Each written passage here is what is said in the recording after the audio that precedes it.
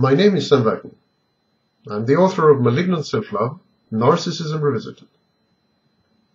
Some narcissists are ostentatiously generous.